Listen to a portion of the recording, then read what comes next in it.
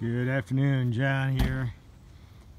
It was 9 degrees this morning and 11 yesterday, and I had an over voltage on my panels. So I disconnected the two bottom on there's two strings of 6, and now I have two strings of 5 in each array.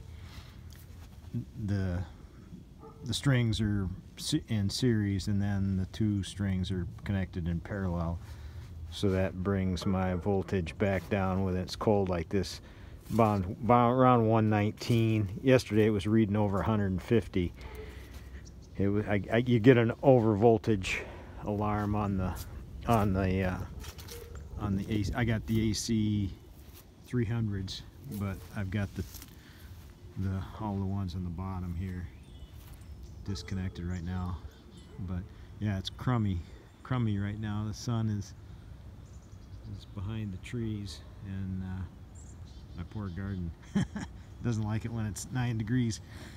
But anyhow, for what it's worth, that's how I do it. I got total 48 100-watt panels,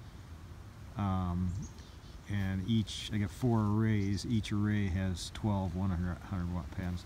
I suppose if you had higher voltage panels or higher wattage panels with, I don't know what the voltage is on them, but I guess you could put them all in series and maybe not have that issue.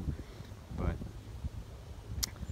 anyhow, for what it's worth, that's how I handle the real cold weather and the over voltage situations. So all right, have a good one. God bless.